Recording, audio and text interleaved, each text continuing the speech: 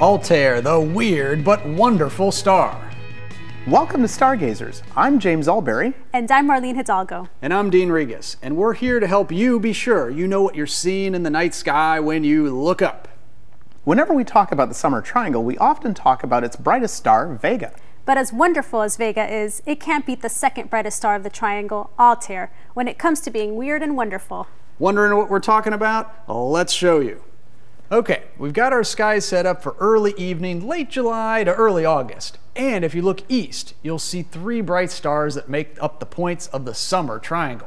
The brightest being Vega in Lyra the Harp, the second brightest Altair in Aquila the Eagle, and the third brightest Deneb, marking the tail of Cygnus the Swan.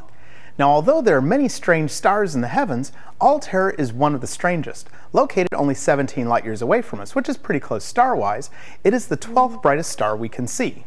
And if we compare it to our almost million-mile-wide sun, Altair is not only 1.5 times its size, but since it's a hot white star, Altair is actually 9 times brighter than our cooler yellow sun. But the really peculiar thing about Altair has to do with the length of its day. You see, a day for any star or planet is defined as the amount of time it takes to make one complete rotation on its axis.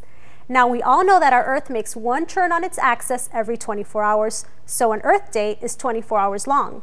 Our sun, however, has a much longer day because it makes one complete turn on its axis every 25.5 Earth days. So, one sun day is 25.5 Earth days long.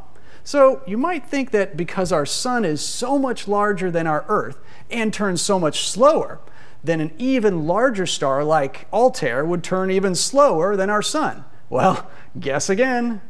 In fact, Altair doesn't turn slower than our sun. It is instead one of the fastest rotating stars we know. Indeed, Altair's rotational speed at its equator is 160 miles per second, which means that Altair rotates once every 6.5 hours. So one Altair day is only a quarter of an Earth day long.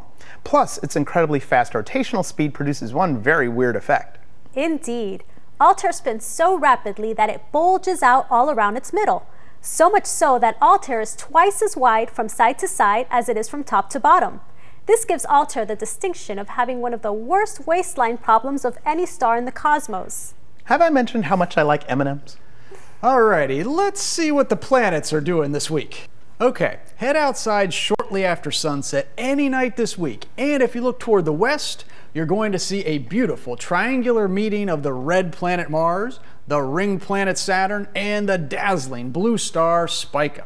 To find them, simply use our handy arc to Arcturus and speed on to Spica trick. If you look towards the northwest, you'll see the Big Dipper. Trace an arrow through its handle and continue that arc to the bright star Arcturus, the brightest star in Boötes, the herdsman. Then continue that line toward the west, where you'll encounter a nice little triangle. The reddish light that isn't twinkling is our old friend Mars. Up and to the left of Mars is my mom's favorite planet, the one with the rings, beautiful Saturn. And just below Saturn, you can find the brightest star in Virgo, Spica. Spica is over 260 light years away and puts out more than 10,000 times as much radiation as our sun.